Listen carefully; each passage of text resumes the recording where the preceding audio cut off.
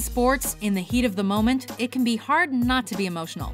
Unfortunately, for some people, those emotions can be a bit over the top. I think their goal, I really start to believe their goals is to be the worst defensive squad in the league. Welcome to WatchMojo.com, and today we're counting down our picks for the top 10 rants in sports.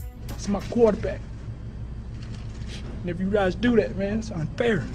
For this list, we're looking at rants, outbursts, and tirades from athletes and coaches both professionally and at the college level. I mean, this is a damn cheap piece of crystal here. This isn't expensive enough to answer all those questions. Number 10. I'm a man. I'm 40. Mike Gundy.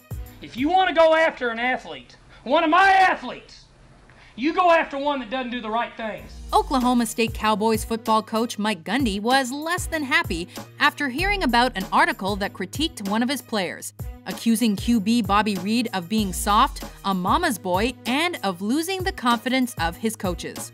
And then say that the coaches said he was scared? That ain't true! Gundy loudly defended his player, saying he'd done nothing wrong, that the article was primarily fiction, and that the editor was garbage. That's why I don't read the newspaper. Because it's garbage. And the editor that let it come out is garbage. Gundy continued to rant and rave, saying that it wasn't fair to target a non-professional and that perhaps the media should target a real adult like himself, prompting the line, "Come after me! I'm a man! I'm 40! Number 9. His entire career, John McEnroe. Despite being one of the best tennis players of all time, Johnny Mac may be better known for his temper and tirades than his play. When John realizes he had missed that backhand. Unlike the other entries on this list, McEnroe didn't have one particular moment where he seemed to lose his cool.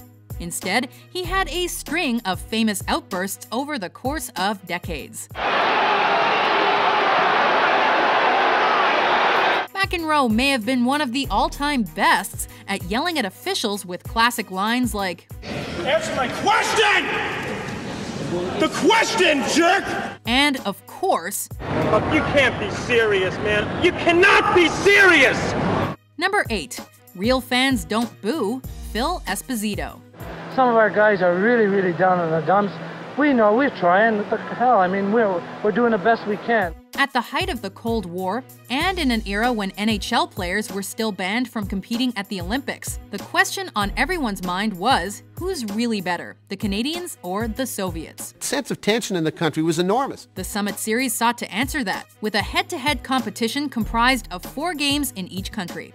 When the heavily favored Team Canada was booed following a Game 4 at-home loss, team leader Phil Esposito had some choice words for the fans. I'm really disappointed. I am completely disappointed. I cannot believe it. Esposito spoke with a sense of brevity, implying that the series was about much more than hockey.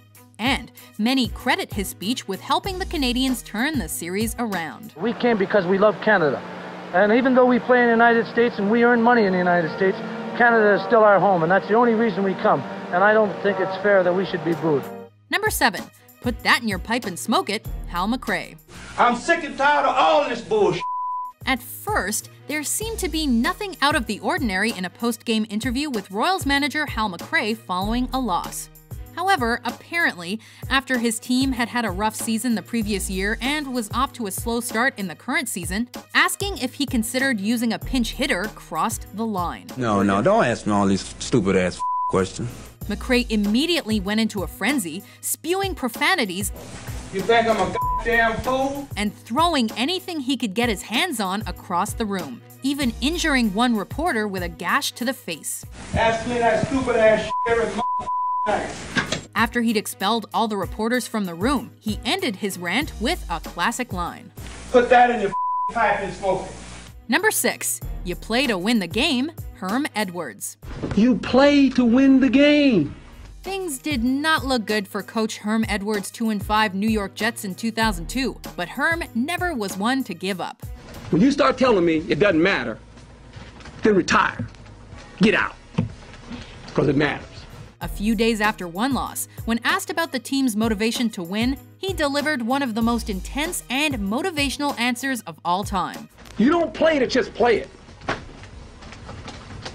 That's the great thing about sports. You play to win. Quickly became Herm's catchphrase, and he went on to write a book bearing that title.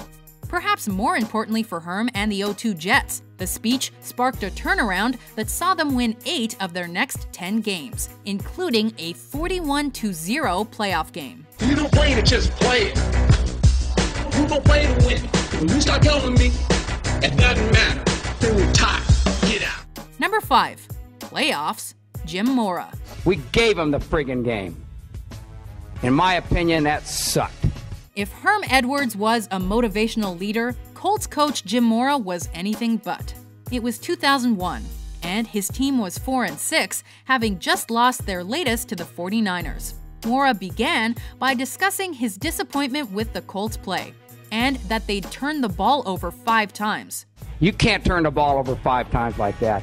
Holy I don't know who the hell we think we are. Actually, he didn't have a lot of positive things to say about the team's performance, calling it pitiful and saying that it sucked. That's pitiful. I mean, it's absolutely pitiful to perform like that. Pitiful. When asked about the team's odds of making it to the playoffs, it's safe to say that Mora was less than optimistic. Playoffs? Don't talk about playoffs? You kidding me? Playoffs? I just hope we can win a game. In fact, he seemed doubtful that his team could even pull off another victory during the regular season. P.S. They finished 6-10. Number 4. The Crabtree Rant, Richard Sherman. Don't you ever talk about me! When 2 divisional rivals met in the 2013 NFC Championship game, things were bound to get heated, especially when one of the league's best receivers, Michael Crabtree, went up against one of the best corners, Richard Sherman. He's a TV guy. I'm not a TV guy. I play ball. You make one play and you talk. It's a good play. After Sherman's Seattle Seahawks defeated the defending NFC champion 49ers with a game-saving move by Sherman himself, dubbed the Immaculate Deflection, he had some choice things to say to Crabtree or any other doubters, shouting next to a clearly disturbed Aaron Andrews. Well, I'm the best corner in the game. When you try me with a sorry receiver like Crabtree, that's the result you're gonna get. Love him or hate him, Sherman's attitude seemed to work for him and his team, as the Seahawks went on to win Super Bowl 48 that season. Crabtree, don't you open your mouth about the best, or I'm gonna shut it for you real quick. LOB. Number 3. I want to eat his children, Mike Tyson. I'm the most brutal and vicious and most ruthless champion there's ever been. Iron Mike was one of the most unpredictable boxers ever to step into the ring. There he bites him there, you see him lift his teeth. And he always had a particular way with words. However, his erratic behavior when giving speeches reached an all-time high when he was hyping his much-anticipated match with Lennox Lewis. In one moment, Tyson compared himself to historical figures and the greatest boxers of all time. Lennox is a conqueror. No, I'm Alexander. He's no Alexander. I'm the best ever. The next, he described his skill with a flurry of adjectives. My style is impetuous. My defense is impregnable. Before making one of the most bizarre statements in the history of sports speeches. I want to eat his children. He finished with a prayer. Praise be to Allah. Are you saying now, Mike? Number 2. That's how I feel, Kevin Borseth. After the game, was I mad? Yes. Did I express to them I was mad? I was furious. Just furious. A lot of coaches like to build up their rage during a rant, but Michigan Wolverines women's basketball coach Kevin Borseth came in with a furious entrance unlike anyone else. Borseth was understandably upset after his team had just blown a 20-point lead that fateful day in 2008. And according to Borseth, there was one thing to blame: offensive rebounds. The entire thing came down to offensive rebound. They got every offensive rebound, we didn't get one of them. Citing either his team's lack of blocking skills or unfair refs as aggravating factors. We didn't get one damn call the entire game. Borseth went on for several minutes before he seemed to run out of steam and finally apologized. Sorry, I apologize, but I'm very frustrated. Before we reveal our top pick, here are some honorable mentions. My wife can score more than 2 buckets on 11 shots because I know my wife will at least shot fake 1 time. But those guys aren't listening. They're uncoachable right now. They're soft, like I never see a bunch of defensemen soft like this. If I see him in a snowstorm, his truck is broke down, mine is going perfectly. Would I pick him up? No.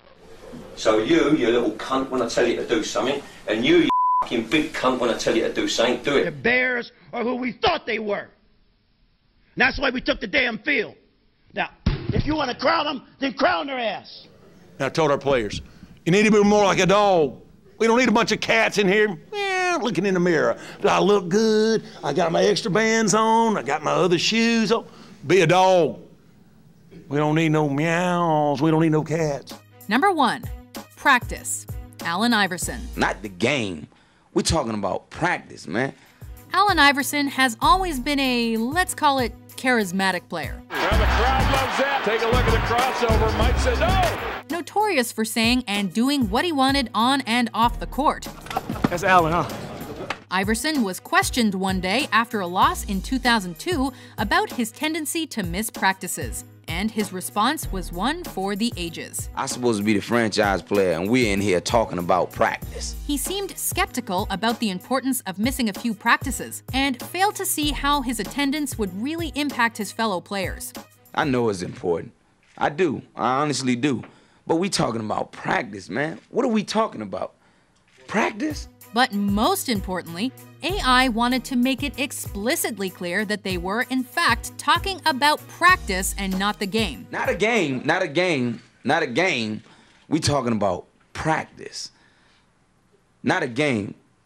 Not the game that I go out there and die for. So much so that he repeated the word practice in his rant over 20 times. Not the game, practice. We're talking about practice, man. We're talking about practice. We're talking about practice. We ain't talking about the game.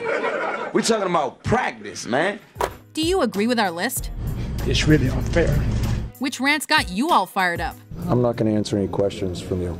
You're not? No. Oh, good. Yeah. I'll speculate. You speculate and be as sarcastic as you can be, as you usually are. I will. Go right ahead. For more emotional top 10s published every day, be sure to subscribe to WatchMojo.com.